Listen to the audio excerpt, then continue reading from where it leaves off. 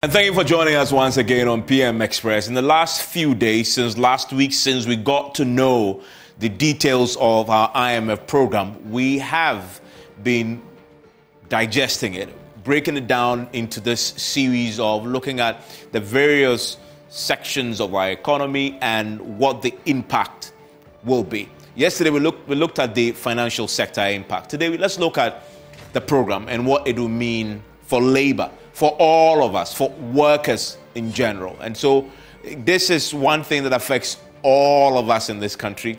And so let's isolate it a bit more. And I'm pretty sure you've heard bits and pieces of what the IMF program means for your wages, for your salaries, etc.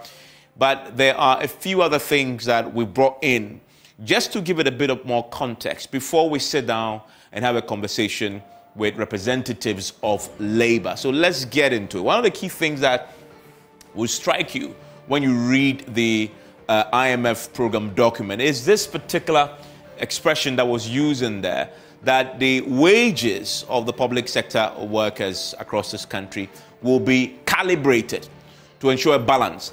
But the key, I guess, fundamental elements that will become the source of that balancing act are interesting. The first one is burden sharing.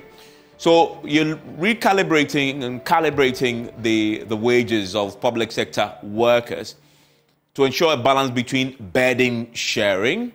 So what does that mean when you say a balance between burden sharing? I mean, is it between what the organized labor, the workers, the public sector, with the burden that they are carrying and that of the rest of us, or vis-a-vis the government? Your question's there to answer. But also productivity. And that is important. As for burden sharing, it's a bit vague. What does that mean when it comes to burden sharing? Is it the question of how much salaries government could give you? We'll come to what the third bit also highlights a bit more of this burden sharing problem. But productivity for me is straightforward, right? I mean, wages must be dependent on how productive you are. In the private sector, it's a given that you're only paid what your worth is. You're paid according to your worth and what you bring to the table and how productive you are. Often, this has been a major conversation, in the public sector about measuring productivity and paying people according to this. And so the IMF document spells it out without ambiguity. But it's about, okay, so what measurement are you going to use to measure this productivity is a key thing. And then last one is an interesting one, capacity to pay. And in a time such as this, capacity to pay is a very important point. Does that mean that if the government determines that it simply hasn't got a capacity to pay, we're going to have a situation where wages will be negotiated and agreed, but then it comes down to capacity to pay? So these three things are fundamental.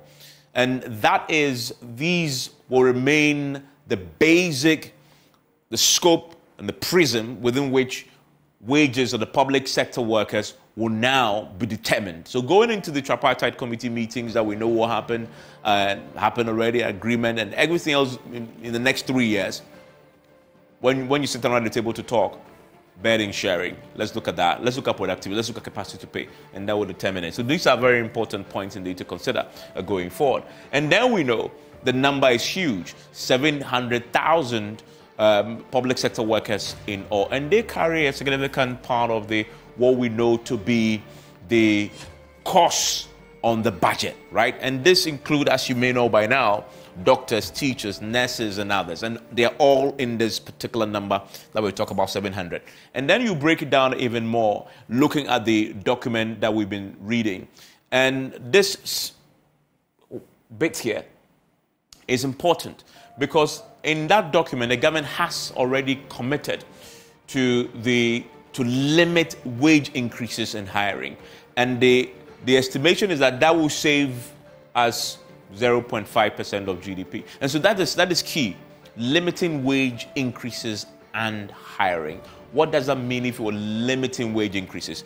Is it you are slowing down the rate of increase?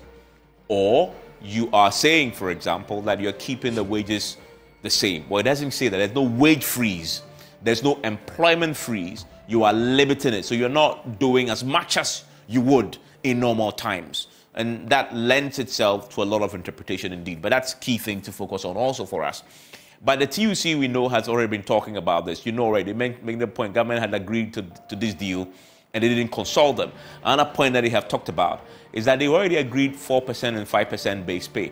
And that increase in 2021 was agreed based on the principle that government will continue to hire and employ young people into the public service. And so when they talk about limiting hiring, listen, we already have a deal in place that you're going to, agree to 4 and 7%, but you're going to employ more people. So then that becomes, I guess, some of the conflict that needs to be resolved. And then you look at the wage bill in billions, and you see the wage bill has been climbing consistently.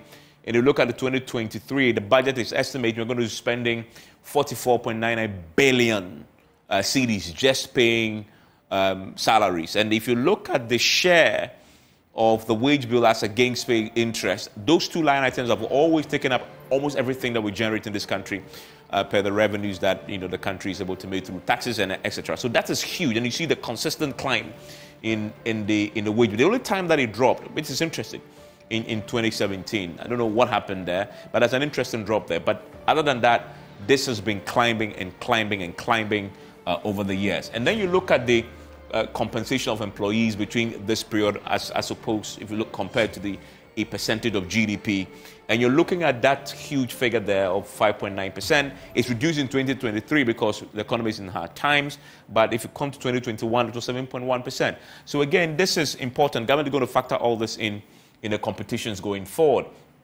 But in addition to the limiting of wage, the wage increases and hiring, another thing that we know will affect workers is the tax measures and the revenue measures that the program is proposing, right? Not even proposing, that government has agreed to implement as part of the IMF program. One is increasing of VAT rate from 12.5% to 15%, revision of the income-based tax, reform of the e-levy, which we've seen already, that government is not thinking about what to do. Government has already gone to parliament to reduce the rate.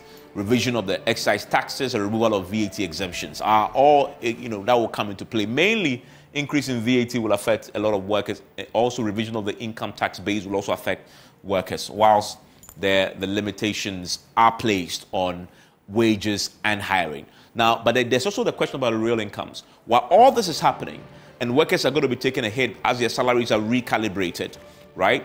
We know that inflation is eating away a significant part of your income. So if you look at the Ghana Statistical Service, right, they talk about if you earn 118 cedis, for example, based on the current economic circumstances and inflation largely, your real income is just 172.22 cedis. That is how much you have to spend. And the value lost is that. The real income is 245.78 cedis, right? So this is how much you have to spend. This is already gone, right, over the year because of mainly inflation. If you earn 2,500, this is gone. This is how much you actually have in your pocket to spend, 1,525. And so, yes, your employers will pay you this and hit your account, but in terms of what that money can buy, it can only buy this worth of goods and services if you do want to spend on that. And if you are in this bracket, that's how significant it is in terms of, what you've lost already, taking home 33,850. So workers are caught in a fix here. And remember, overwhelming majority of these workers are in this line bracket here, the 2,500 bracket. Overwhelming majority. Just a tiny fraction of them you find here. The significant number are in this as well. So it tells you a big story of what the real incomes are in this particular country at this time. And cumulatively, if you do the cumulative tax, according to the GRA, you pay significantly over the period as you graduate into the certain brackets also. So people are having to pay the taxes, and the impact is very, very obvious. What has been organized labor's assessment of this document?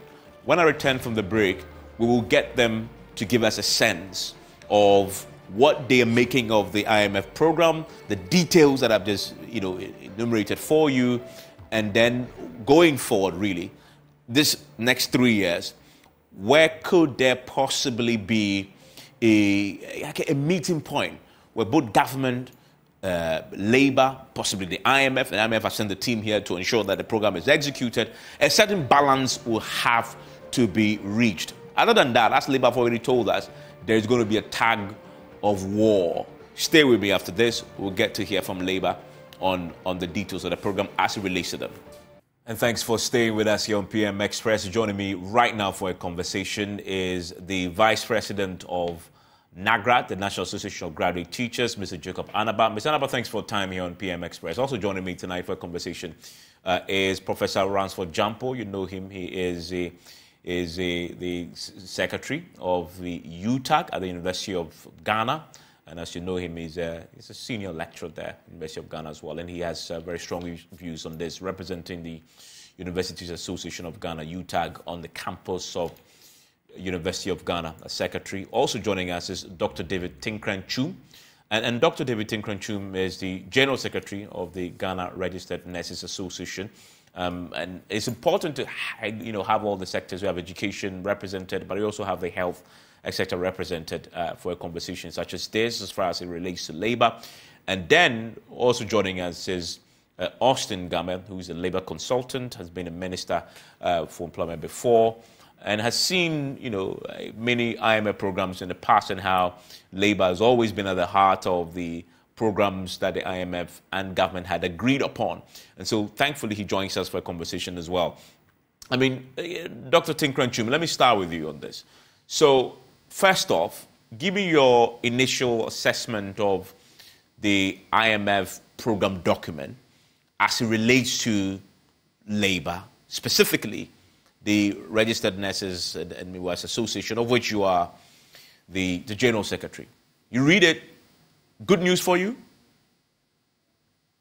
Good evening, my brother. Good evening to your viewers, and good evening to Papa Gave and my senior comrades on the call. It's certainly not a good news, and as you are aware, anytime that there is an austerity measure, the first point of call is Labour. But when there is any booty to be shed, Labour is virtually forgotten. But we are not perturbed by whatever is laid out in the IMF program. We know that the government is very much aware that the recent hikes in inflation have certainly eroded whatever gains that were made during the last negotiations. And they should brace themselves for a possible showdown if any attempt is made to, as it were, reduce salaries of workers. I know that will not happen. No government will ever do that, and they are very much aware. But for now, we are observing. Specifically, I want to bring you other colleague. Now, come to you for the specifics. But let me start with Jacob Anaba on this. You said they will not reduce salaries. That, in fact, is not in the document. What is in the document, Mr. Anaba, though, is an agreement with government to limit wage increases. We'll talk about the hiring bit shortly, but to limit wage increases. Now, when you read that, you're in Labour, so you represent a significant group. What is your understanding when the government agrees in the IMF document to limit wage increases? Thank you, Evans. Greetings to your cherished viewers. My understanding is that government will not increase pay or wages above a certain threshold. If you recall, this year we went to the table with 60%, and government had to negotiate, and we agreed on 30%. And that was actually sharing the burden that government have at the time.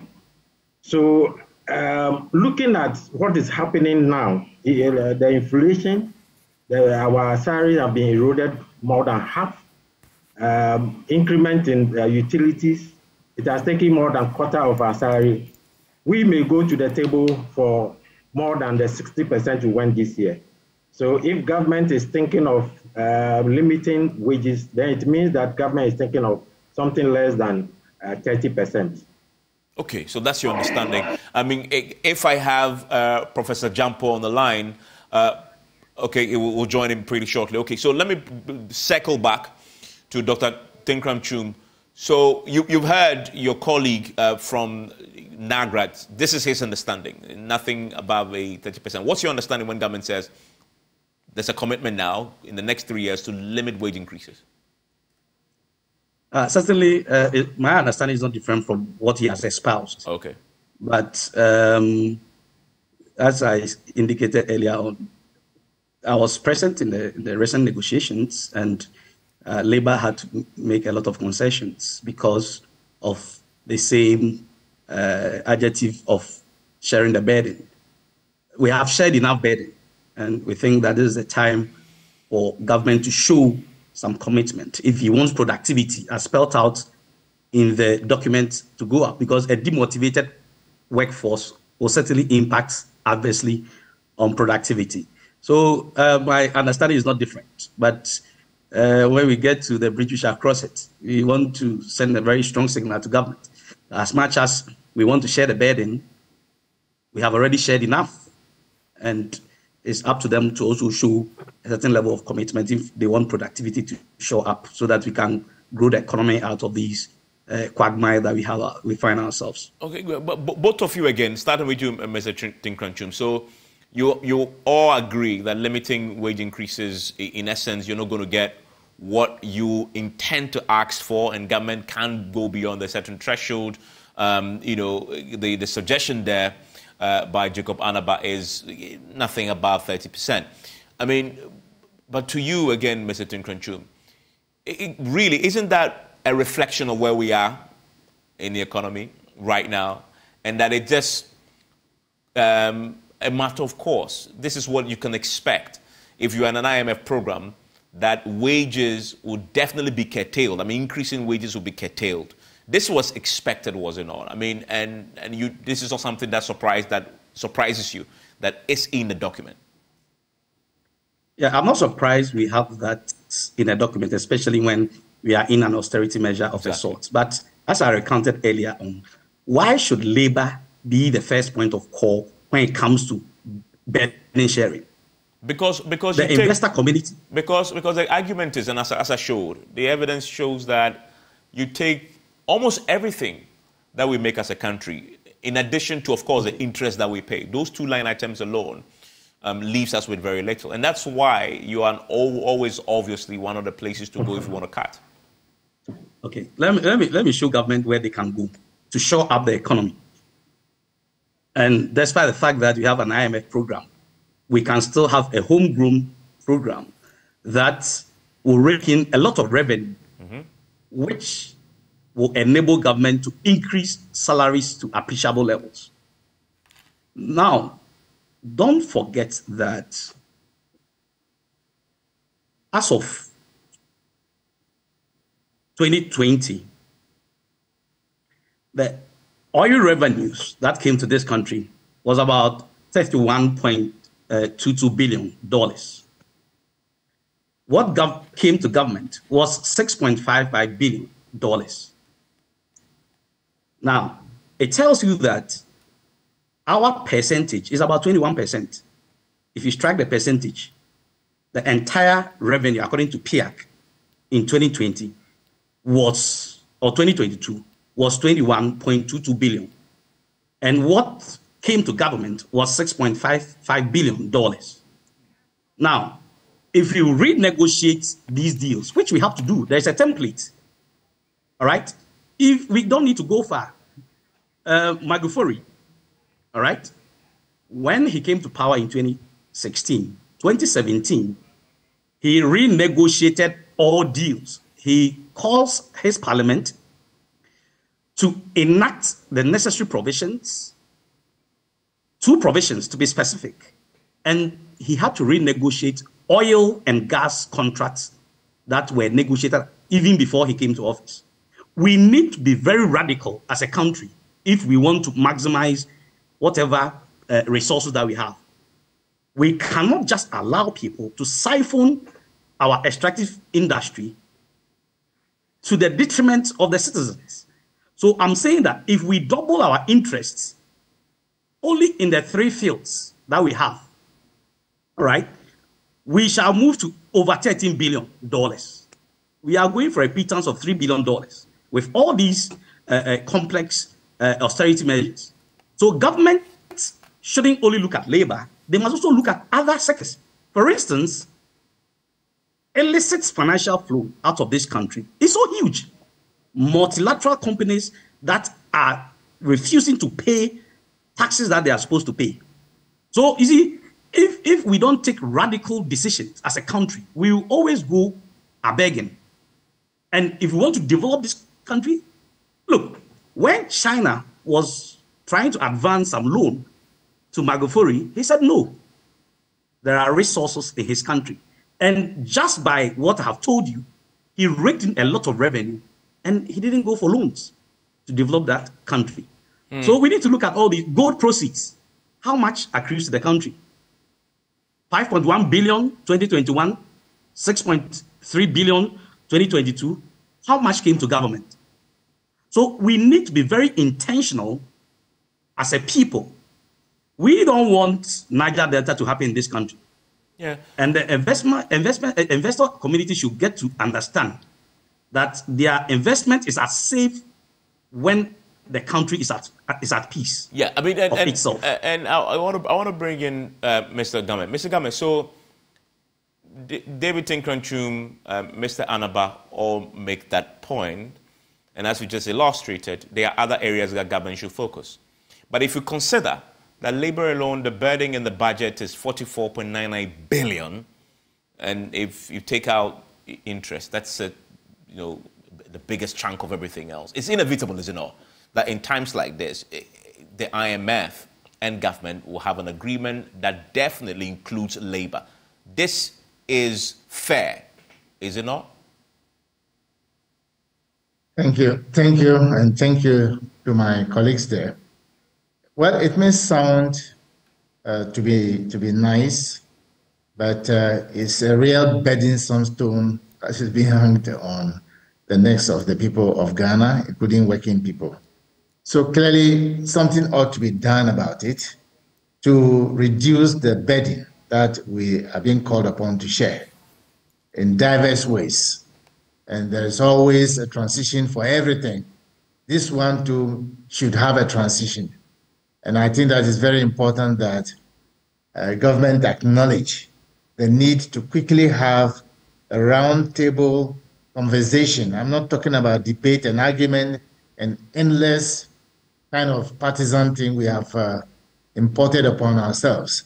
All we need to do is to have a simple conversation, having in mind that we are all stakeholders in this thing. We don't need this time a kind of powerful people in power. That's not what we need. We all have to be sober, be candid with each other, and share the burden properly, like was done in 2015.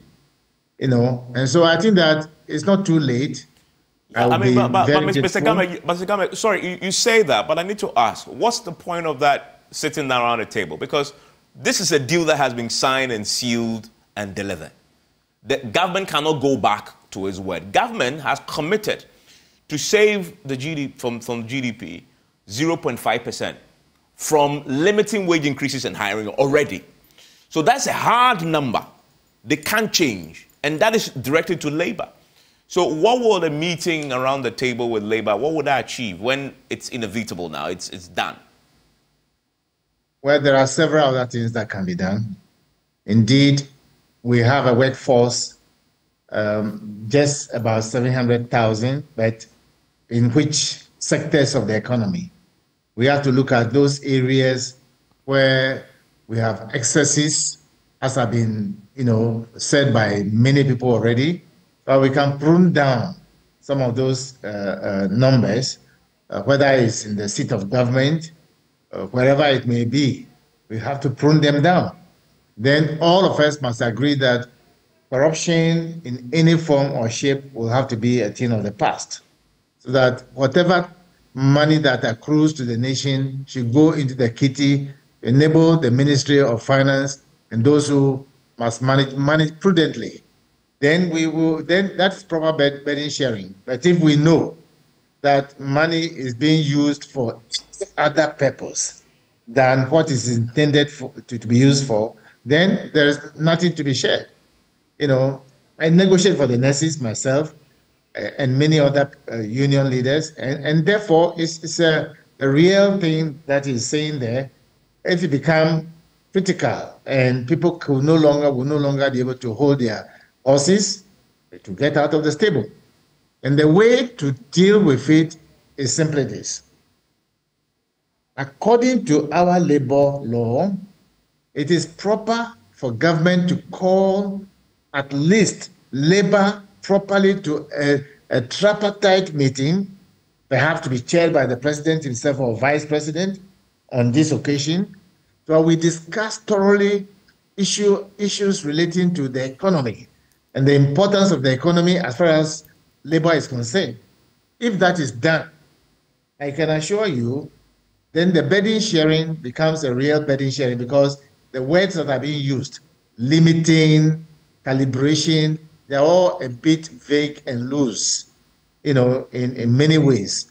And so we don't need to stay in yesterday. Any form of anachronistic thing must be put to the back burner.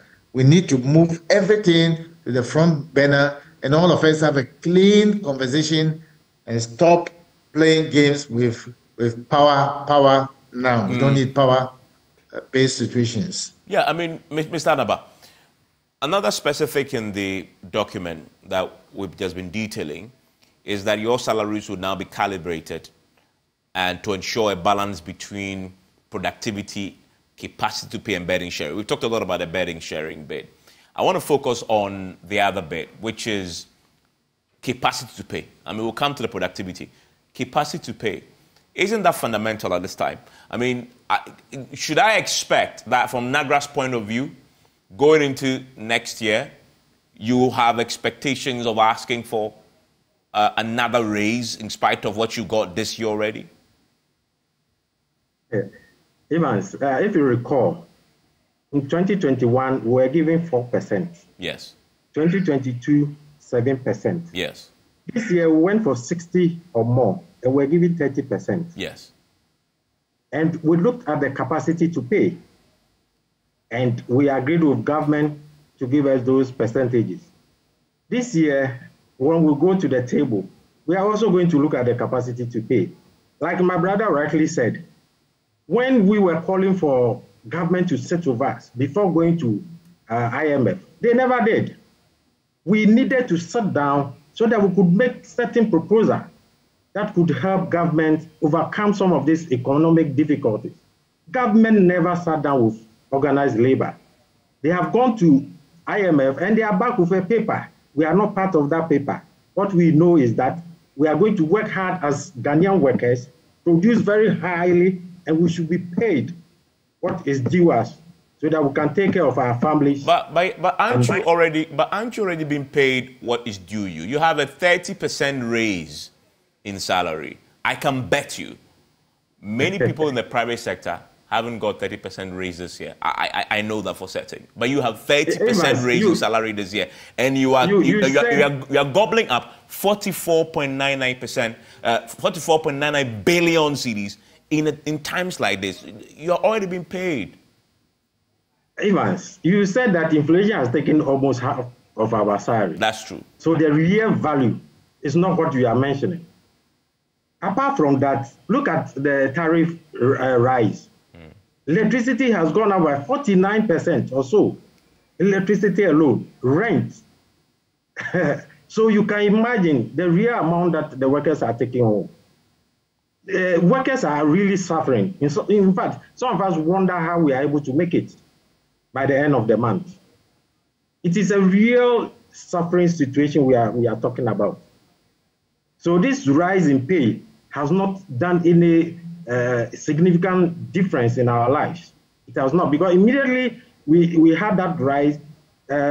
Electricity company increased this thing by 30%, their rate by 30%. Lorry fares went up, almost everything. So as we speak, our real salaries are less than what you mentioned on the set. Oh, I see. Very well. I see. I mean, Dr. Tinkranchum, give me a sense of what the picture is going forward here with the Labour. You've already agreed your 30% this year. You had COLA that was there before, which has been factored into it now. What is the next? When do you next begin to have conversations around salary for next year? Yeah, I think we should be able to set a government to negotiate for next year's salary. This year's salary delayed because, according to the Financial Management Act, salaries for the ensuing year should be negotiated in April, at least by close of April. Yeah. All right. So the 30% that you're talking about was negotiated far, away from the time that it ought to be negotiated. So I believe that early next year, we have to sit down with government to negotiate. But Evans, when you say that we were giving 30% of what? That is what matters. Okay, the basic salaries of workers is nothing to write home about. So if they give you 30% of 500 Ghana cedis, 30% of 1,000 Ghana cedis, how much does it accrue to you in real terms? All right, so you may hear the figure 30%. We went for 60%. So if you are given 30% at the time that inflation was 50%, it means that you are already in the negatives of 20, because the inflation has taken everything that you have virtually negotiated for.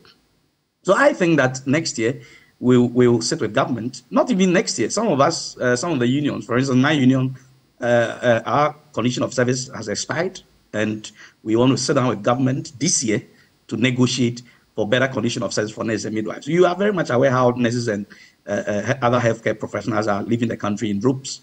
All right, government must avert its mind to this. The people are leaving.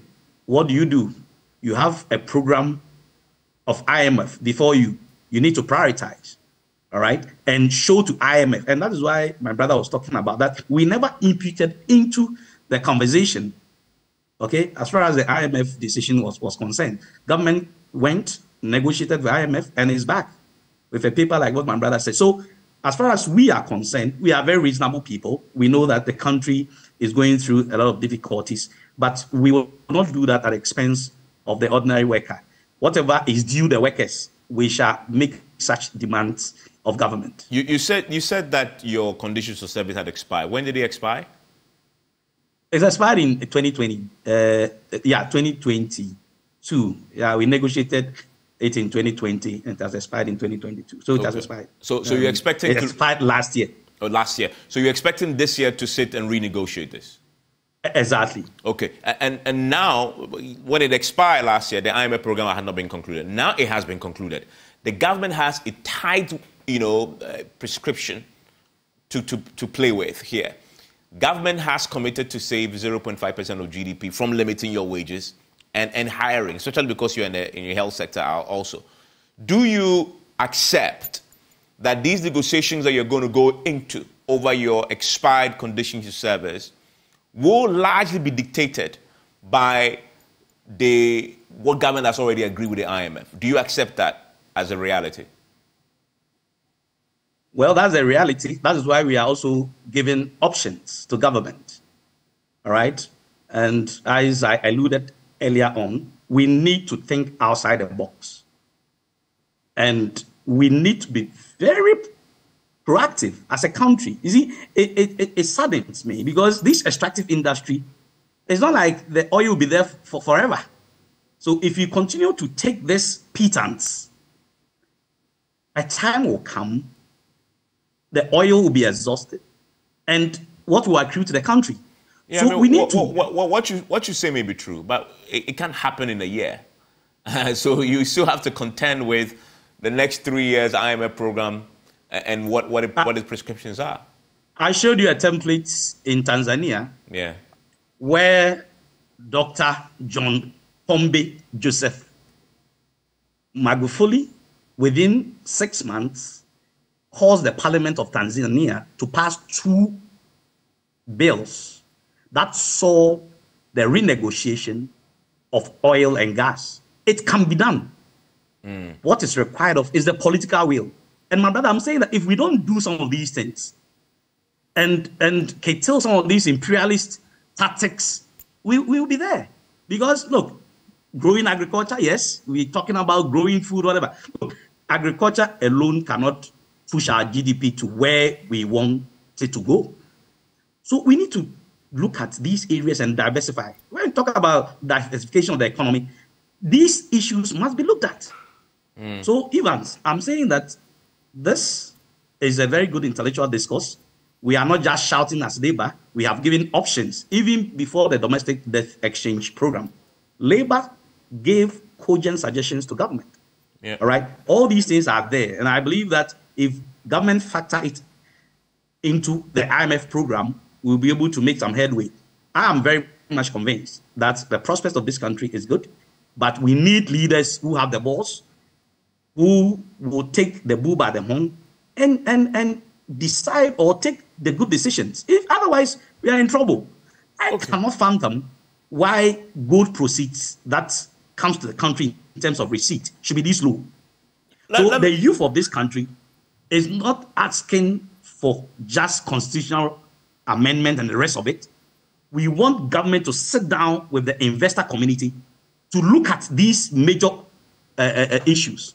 Yeah. All right. I know that it's not going to be easy. It's not as simple as talking about it. I hear you on the alternatives, and I want to bring in Professor Ransford Jampo into the conversation. He just joined us on phone. I hear you on the alternatives, and Professor Jampo himself had articulated saying that there are alternatives for government. But and Prof, thanks for joining us briefly on phone. I need to ask you on the back of what we've just heard there from your colleagues about the alternatives, and government needs to look at other areas and not just focus on labor. In the IMF document, and many say rightly so, the government has agreed with the IMF that henceforth in calibrating your salaries, the productivity question must be one of 3 pillars around which your salaries are calibrated and determined. That you accept going forward, that in the midst of this economic hardship, as you ask for equal burden sharing, the suggestion that labor sometimes hasn't been as productive but has demanded a lot more salary, 44 billion, as we've just been talking about, is even more important now. And labor themselves must take the initiative to get government to sort of, base the salaries on productivity. Do you accept that that should be central now going forward, and we must see real measures? No, I do not even accept that. You don't? Why should they always be targeting labor? It is true. I mean, in every sane economy, compensation should be linked to productivity. But if that is the case, then this should be across board. The politicians, what do they do to earn the amount of salaries and emoluments and allowances that they get? Can you compare their productivity, what they do, to the productivity of the ordinary labor? I mean, if we want to do that, then let it be across board.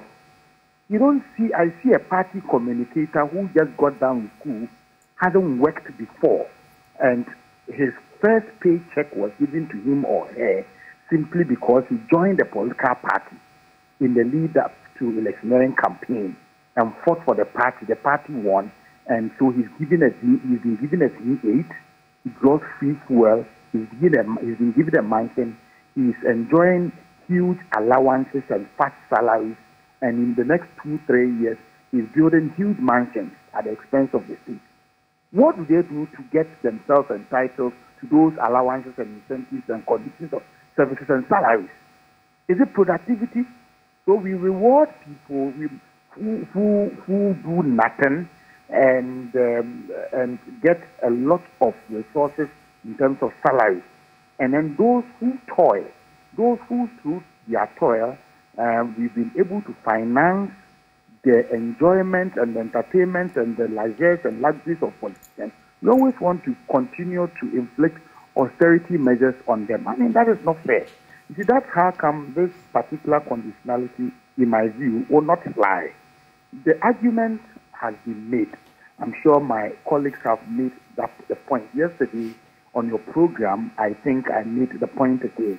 You see, every IMF conditionality was inflict some austerity measures on the people. whether you like it or not. Yesterday, I told you that this has been the case since the introduction and implementation of the Structural Adjustment Program. The Structural Adjustment Program, if you look at all over countries that implemented it, there were rampant social and political backlash that led to attempted coups, and in some countries there were coups that were staged. It brought a lot of hardship to people, and people rebelled, rejected it. This forced those who introduced it to bring about the Structural Adjustment Implementation Review Initiative. And that was a program that was aimed at now bringing on board the views of those who are affected by the implementation of the program, so that they will dialogue to ensure that the impact of the program will be more tolerable on the ordinary people. So the point is, we must learn from past mistakes. You implemented and introduced austerity measures without consulting, and you can see that that was even in a military era. And then later you are forced to bring about the views of other people, influential, identifiable people in society to bear on the program, so that the impact is more tolerable and minimized. Now we are in democratic regime. It appears that this particular government is very deficient in the canons of good governance, particularly in the area of participatory governance. When we talk about participatory governance, essentially we are saying that decision-making that are likely to affect a certain group of people must be taken with prior consultation and input from those people.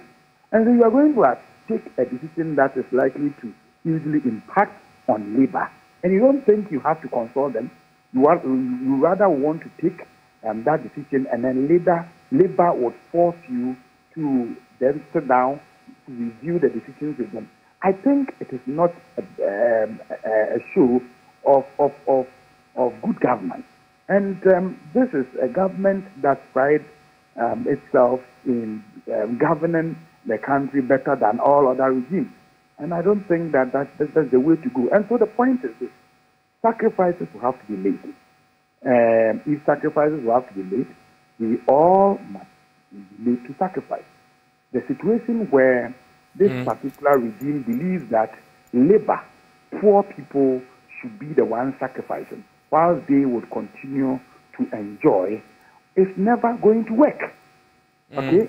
It is never going to work. And so, like yesterday, like I said, if that is the route they want to go, then they should brace themselves for a major tug of war.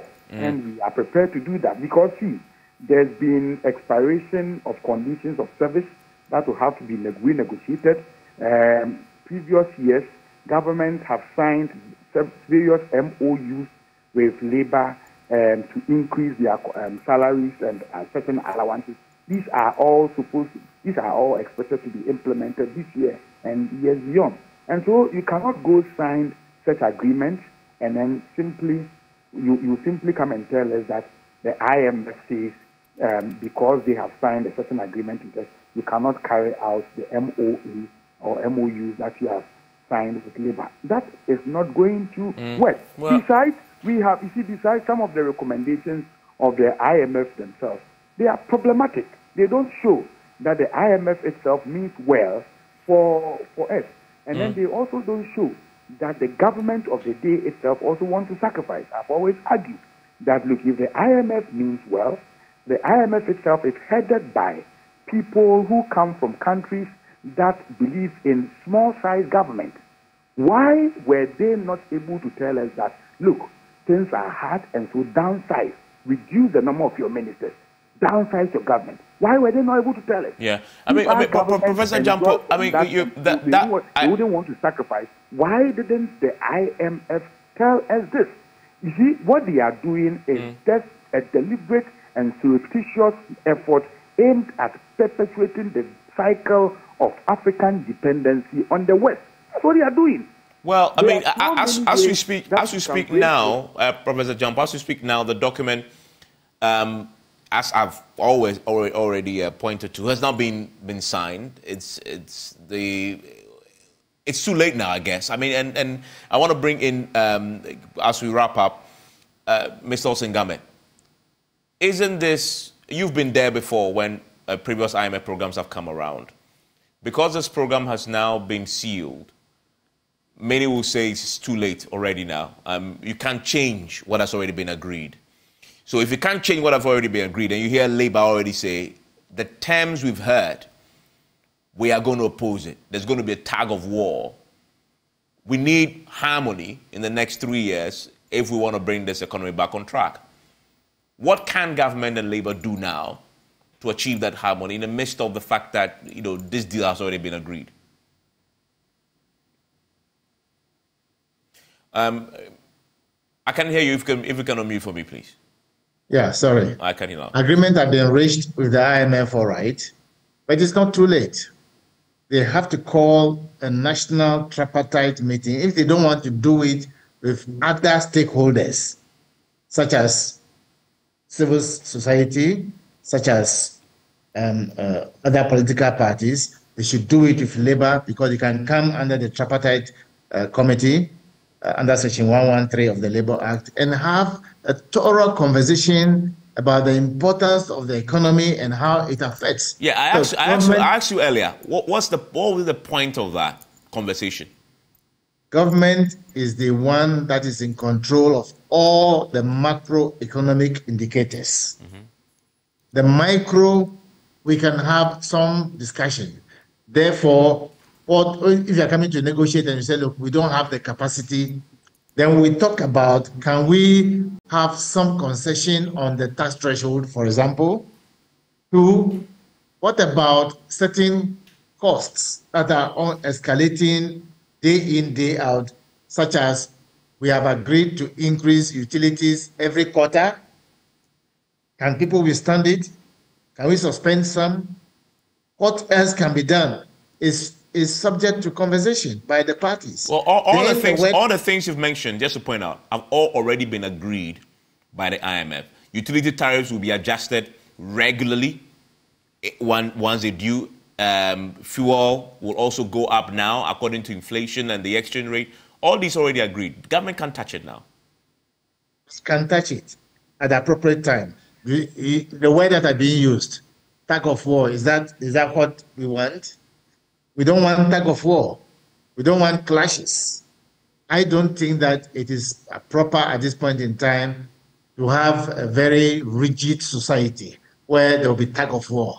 All we need is peace, to relax ourselves, not to impose some hypertension upon us. All we need to do is to have a good conversation. Some of the things can be the calibration. This is the time for the calibration, rather. Calibration would enable certain adjustments to be made to bring about calibration. That is the proper professional meaning and its impact, not calibration in the political sense of it. No. Okay. I think that something can be done about it. Well, I'm grateful that you joined us with your thoughts. Thank you very much, gentlemen, for your time on PM Express on this very important conversation on the IMF and what it means for Labour. Jacob Anaba with Nagrat and Professor Jampo, who joins us briefly on the phone. Osingame, you just heard there, and of course the General Secretary of the GRNA. I'm grateful. This affects all of us. At least we have a sense of where this is going to go. A call for a sit down. We'll see where the government takes that. Enjoy the rest of your evening.